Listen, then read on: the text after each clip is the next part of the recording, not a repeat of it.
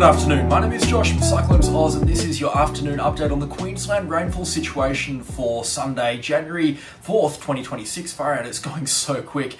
Anyway, before I get into the video, I would just like to say a massive thank you for 70,000 here on YouTube. That's a massive milestone for me personally, and I don't do this for the numbers, but I just thought that I'd say thank you to each and every one of you for not only subscribing, but also watching, clicking the join button and commenting on these videos. It really does mean a lot to me.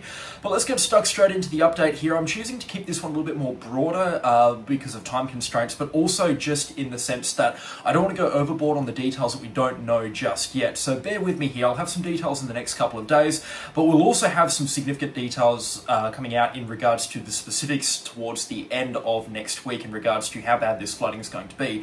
But don't get me wrong, just because we're going broad this afternoon doesn't mean we're not going to hammer home what you can expect in your neck of the woods. So stick around to the end of the forecast update and let's start hammering out those details. Right now, a low pressure system situated offshore from the far North Queensland coastline, connected to a much broader area of low pressure which runs right from the top end of the Northern Territory through the Gulf of Carpentaria, over the Cape York Peninsula and then into the Coral Sea. We've got a very broad, slow rotating area of low pressure, and that is what's sparking all of these showers and thunderstorms, particularly on the Queensland side of things. A lot of shower and thunderstorm activity, and unfortunately for those in flood-ravaged northwestern Queensland, we had a further 200 millimetres at Richmond last night, and that's just causing all sorts of problems through the Flinders River, the Norman River, the Cloncurry River and the Leichhardt River. So major flooding continuing for these locations, and in fact, even though rainfall eased up about 4 or 5 days ago, we're still seeing river levels, particularly close to the Carpentaria coastline, increase right now. So it's a very bad situation up there.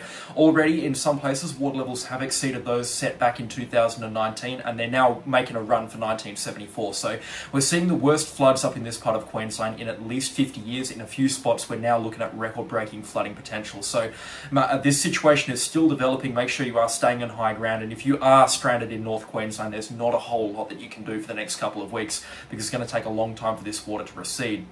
The good news is, at least at the far north coastline, we do have the Bruce Highway connecting Cairns down towards Townsville open as of now. The Seymour River dropped last night substantially, so travel is resuming between Cairns and Townsville as of late last night and early this morning. But we do have some heavy shower and thunderstorm activity now pushing into the Herbert catchment, which is going to spell problems for the Bruce Highway there, particularly tonight into early tomorrow morning. I'll touch on that in just a second. But you can also see a lot of shower and thunderstorm activity associated with what's likely to end up being a developing convergence zone somewhere just north of Townsville, between Magnetic Island up towards Palm Island in the next couple of hours. Also, we're already beginning to see slow-moving shower and thunderstorm activity establish itself in this neck of the woods. And our convective forecast models are doing a great job at hammering home where this heavy rainfall is expected to be. And this is the Access North Queensland, which is our high-resolution outlook in terms of what we're expecting rainfall-wise at certain times tonight. Now, this model can get things dead right. It can also get things very, very wrong. In this situation here, I believe some of the numbers are a little bit overbaked, but we're still looking at this very concentrated pocket of extremely heavy rainfall that's going to be pretty much strictly coastal based just towards the north and potentially including Townsville tonight up to about Hinchbrook Island. Now the good news is this rainfall does remain for the most part coastal. You can see later tonight we still get some heavy shower and thunderstorm activity further inland into the upper Herbert and then through parts of the Atherton Tablelands, so I'm expecting some good dumps out there between 20 to 80 millimetres, isolated totals to 120 millimetres tonight through the Atherton Tablelands. But for the most part, the really heavy stuff, the 50 to 200 millimetre stuff, is going to remain in this black outline here closer to the coastline. And that's good news because it means that the saturated areas up in the upper Herbert and then through other catchments as well, particularly around the Tully River, we're not seeing this rainfall fall in those upper catchments, which means flooding tends to be a little bit on the better side. But we're still talking about very heavy rainfall around the coast, which means flash flooding is possible. The Seymour River, which is pretty much only coastal, and that plays a massive role in regards to whether the Bruce Highway remains open or shut between Cairns and Townsville, is likely to cop a boatload of rainfall, and even parts of the Harvey Range, particularly on the coastal facing sides of the Harvey Range, likely to cop some significant rainfall as well. The good news is, at least through parts of the upper Burdekin, which runs kind of in this black outline here, is not likely to pick up significant rainfall again tonight, but yeah, again, coastal rainfall is kind of the norm here, or kind of what we're expecting tonight and into early tomorrow morning. So coastal places likely to pick it up big. Parts of the Atherton Tablelands will also pick it up big, but for the most part the heavy rainfall remaining coastal, which is kind of the best case scenario. It's the best hand, the best outcome here in what's a pretty tough deck of cards for northern Queensland, particularly ahead of this flooding situation that's really going to unfold from about Wednesday onwards. And that's one point that I would like to make very clear, is if we have a look at some of our flood cams up here, or some of our river cams. Now, I know that this one here at Trebon at the Dalrymple Creek, or the Dalrymple Creek, we've got water over the road. That's nothing unusual for this part of northern Queensland, but it paints a picture that is showing that these rivers are saturated. They've got enough water in them right now. They can't cope with any more rainfall. And if we saw 50 millimetres in an hour here, which for far north Queensland is, you know, drop in the bucket type stuff, we'd see some very significant rises to water levels. And I know this is one of about 1,000 little creeks and river systems up in far northern Queensland, but it does paint that picture that we're talking about these rivers being completely saturated right now, and that is very much a concern, because it means heading into this massive rainfall event that we've been talking about for the last couple of weeks up in far northern Queensland. Saturated rivers, they can't cope with the rainfall that we're expecting, and because we've seen some significant rainfall accumulations already and the soil moisture values are at 100%, they cannot get any wetter up in far north Queensland right now. We're talking about this rainfall event being a worst case scenario, coming at the worst possible time for these locations. Not necessarily a worst case scenario, I shouldn't be calling this, because there could be a lot more rainfall, or it could come through as a tropical cyclone. We've definitely got the best case scenario in regards to a tropical low coming through, and a weak tropical low at that, but on the rainfall side of things, this is quite a nasty forecast. So just to reiterate, over the next 24 hours there will be some wet periods, particularly through pockets of the Atherton Tablelands and maybe even into the Daintree rainforest as well, but then coastal based rainfall here adjacent to the Harvey ranges up to about Hinchbrook Island, including Townsville, down to about Ayr or Guru, which is down here. We're looking at some heavy rainfall in these areas, and then scattered shower and thunderstorm activity forecast to continue across much of the Cape York Peninsula and into parts of northwestern Queensland, where rainfall is just not welcome at this point in time. The good news is it kind of stops on the Flinders Highway, which runs roughly along this black line here that I've marked with the F. This is the Flinders Highway. It's still cut in multiple places with water over the road between Greenvale out towards Mount Isa. So travel between Mount Isa across to Townsville is impossible at this point in time, and unfortunately people are biting the bullet and paying for those very expensive plane tickets to make that essential travel between the Isa and Townsville happen. And this is likely to be the situation for at least another week, probably another 2 or 3 weeks, given the rainfall that's going to be falling up here. So it's a really, really bad situation.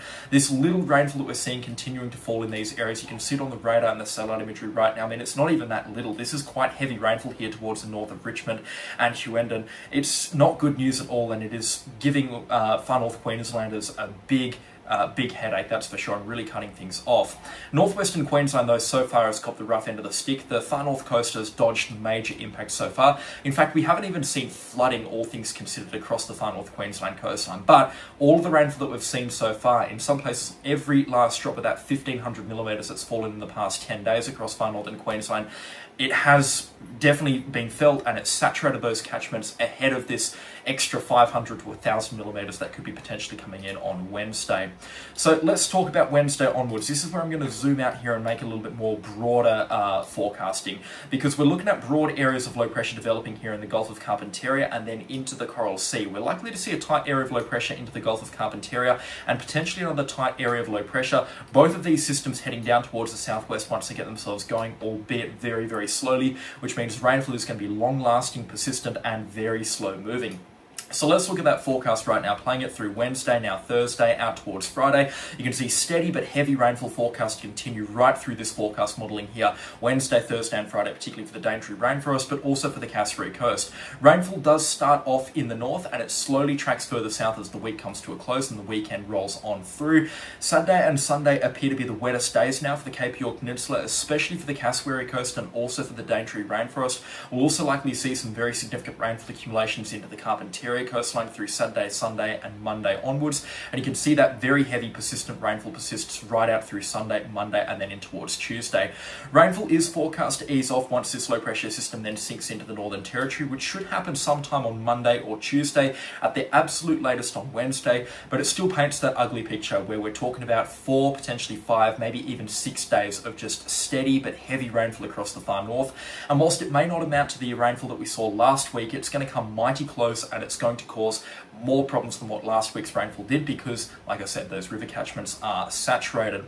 If I could draw a graph here, like think of this as the river bottom here, and then this is the current water levels, this is your moderate flood marker, and then this is your major flood marker. So our 1500 millimetre totals that we saw, especially around Mission Beach, has taken the rivers just below the flood markers. But if we saw an extra 500 millimetres on that, and we saw river levels jump up by another 10% from that 500 millimetres, whilst 500 is not a massive amount for far North Queensland, we saw a 10% rise in these river levels. That gets them up into the moderate or the major flood thresholds, and that's where our problems begin to start. So it's important to understand that even a relatively small deluge right now in a very short period of time, unless these river levels can drop significantly in the next couple of days, which with top-up rainfall coming through is not likely to happen, we're going to be talking about very significant, moderate, potentially even major flooding unfolding as a result of this rainfall coming through. So even though the rainfall is not actually that bad on the forecast models right now, we could still be talking about some very significant numbers resulting in some very significant impacts. And let's just talk about those numbers right now. Because of the low pressure systems track, which to be honest, for rainfall in the Cassowary Coast and the Daintree rainforest couldn't really be any worse, forming here towards the north of Cooktown and then tracking over the Cape York Peninsula into the Gulf of Carpentaria, potentially merging with the other low through here. If they do, it doesn't really change the outlook that much. It does increase rainfall around the Carpentaria coastline, but at least for the Cassowary Coast and the Daintree rainforest, regardless of the movement or development of this system here, we'll be talking about that heavy rainfall regardless. And then for the Daintree rainforest and the Cassowary Coast, big time rainfall accumulations do become a possibility. And we're talking about these numbers here, 300 to 600 millimetres, in a few spots potentially increasing up to about 700, 800, 900, even closer to 1,000 millimetres in one or two locations. The European, I find, has been lowballing this rainfall forecast quite significantly, and even some of the other forecast models here are really being quite light and quite conservative on the rainfall side of things. We're talking about a North Queensland rainfall event here, so I fail to see where they can get off saying 500 or 600 millimetres is going to occur. I think in multiple places we're going to see much heavier rainfall accumulations, but that's just what the forecast is suggesting right now, and all the details will of course come out in the wash when this rainfall does start to fall. But between Wednesday the 7th out to about Sunday or Monday the 11th or 12th of January respectively, we'll be talking about a few hundred millimetres per day falling through some of these locations, particularly around the Cassowary Coast, which will result in at least 500 millimetres for a few locations and then approaching up towards 1,000 millimetres in one or two spots. As usual, Cairns, Townsville and Cooktown will see less rainfall than their surrounding rainforest counterparts, but we'll still be talking about a couple of hundred millimetres falling in both locations. Cairns could actually see closer to 500 millimetres of rainfall. I do believe though the Townsville Dome will be in full swing and will likely see lighter rainfall accumulations in Townsville. It's not overly concerning right now, the rainfall that's forecast for Townsville. I'm not really seeing any major flood potential in that neck of the woods right now at this point in time. The real big flood zones are through the Cassowary Coast. So we're talking about the Johnston River, I believe it's the Mulgrave River through here, the Tully River of course as usual, the Herbert River which runs through here, the Seymour River, and then down towards Townsville, potentially the Ross River and the Bowley River, but again a pretty small risk in these areas here, likely below minor. But all these rivers here, major flooding is a possibility because of the rainfall that is going to be coming through. It's just a prime setup for some very significant flooding as a result of this rainfall here. Even the Daintree River, depending on how much falls in the Daintree rainforest, can be very temperamental and difficult to predict, but at least 500 millimetres, probably closer to 1,000 millimetres coming through into the Daintree rainforest. Moderate flooding, maybe even major flooding for the Daintree rainforest is a possibility. The good thing with the Daintree is they didn't pick up those 1,000 millimetre falls that we saw across the Cassowary Coast and into the Herbert catchment last week. So the Daintree is starting this rainfall event off on the front foot as opposed to the back foot down here, which means they can cope with a lot more rainfall compared to what the Cassowary Coast is going to be able to cope with before flooding starts to become a bit of a concern. Now, of course, I'm going to say this here, if your head is spinning at this point in time, I don't blame you. This is a lot of information to take in, and it's quite overwhelming for me making this video right now to try and, formulate it and to structure it as to not to confuse people. But if you've got any questions or comments, or you just care about your river catchment, then let me know what river catchment you're in the comment section down below, and I'll tell you roughly what we're expecting in those areas. But definitely major flooding now a possibility into the Cassowary Coast. It's a worst case scenario that I'm giving out right now, but that's kind of what we're looking at right now. I mean, the tropical low couldn't really take a worse track through northern Queensland. It really couldn't bring much more rainfall through. And because we've got sky high sea temperatures and also a very humid and favourable atmosphere for this rainfall, I believe that all of these major forecast models are showing the minimum amount of rainfall that is possible. I can't wait to see what the convective forecast modelling has to say through the Cassowary Coast, which we'll have available to us on Tuesday, because I reckon we're going to be seeing some massive daily accumulations as a result of this rainfall event. And you guys up in far North Queensland, you're familiar. You see 100 millimetres on the forecast and then 300 millimetres falls. You know that these forecasts can get blown out of the water pretty quickly. And that's why I'm always pretty quick to call these extremely bullish numbers, which 9 times out of 10 pan out to be correct. So do consider subscribing, do consider following along, especially over on Facebook as well, because I'll have heaps more information in regards to this weather system and some of the numbers we can expect. But that's going to come out Monday and most likely Tuesday before this tropical low does begin to develop, because it's a bit hard to say right now. We don't actually have a tight area of low pressure that's properly developed, which means it's difficult to say for sure how much rainfall is going to come through. Now, tropical cyclone chances as a result of this weather system are pretty minimal at this point in time. The reason for that is because the main area of low pressure is going to be concentrated in this black circle here, which is going to be pulling this rainfall in from the Coral Sea, and it's likely that we're not going to see another low pressure system here develop out into the Coral Sea, because we'll have either too much wind shear or this system just being gravitated towards the main area of low pressure in this part of the Gulf of Carpentaria. The only way a tropical cyclone can theoretically develop is if something was to form in this red circle here, which is looking exceedingly unlikely right now. Regardless of what happens, if a tropical cyclone does develop, it's going to remain extremely weak, a touch and go category 1, and it's a below 10% chance right now, which means it's not worth worrying about, but I'm giving you every possible scenario so that you can make the best judgment for your location. In saying that though, this is going to feel like a cyclone for some, particularly in coastal locations. We saw it last week. These winds are going to get quite strong. We'll be talking about gale force winds associated with convergent zones and severe thunderstorms coming through. So it's a good idea to prepare for wind gusts exceeding 80 or 90 kilometres an hour under the right conditions here across parts of the Daintree Coast, the Cassowary Coast, and then even as far south as Townsville. Palm Island can see some pretty strong wind gusts in weather events like this, and the Carpentaria coastline as well, because more defined low pressure is likely to develop through there. We could be seeing 100k an hour plus wind gusts anywhere between these red parallel lines, which means we could be seeing some significant gusts around Mornington Island or Robinson River, Normanton, Corumba. It could feel like a cyclone in those areas. This has been a massively detailed and very information-heavy update, so take a breath, go make yourself a coffee, go make yourself a cuppa. It's okay. Everything's going to be okay, but I do recommend beginning to consider preparations, particularly from tomorrow onwards, if you do live in some of those areas that are likely to see moderate or major riverine flooding. I'll have plenty more information over on the Facebook page. I'm saying this all in good spirit. I'm saying this to get people aware of what's coming. Far North Queensland is built for this type of weather. They're no stranger to this sort of stuff, and nothing that I'm saying here is being crafted to insinuate fear or panic. I'm just saying it how it is, and I'm saying it how I'm observing it right now. So it's important to keep that in mind. Everybody that's making these forecasts right now, or the majority of people making these forecasts, we have the best interests of our friends and family up in far North Queensland at heart, and we want to see everybody as prepared as possible ahead of flooding. Keep in mind, it's much better to be prepared for major flooding and nothing happen as a result in your neck of the woods than it is to be caught with your pants down in a major flood event and you weren't prepared because you're skeptical of the forecast. And that's just my take here. It's much better to be safe than to be sorry. That's the way that I handle things in my personal life, and also in regards to the situation here, the weather scene up in far northern Queensland in my forecasts. So please do keep that in mind as well. But of course, a massive thank you as always to the channel sponsors. Their names are on screen right now. I could not run the show without them. That is going to do it for me this afternoon. I hope everybody has a great afternoon and a great Sunday.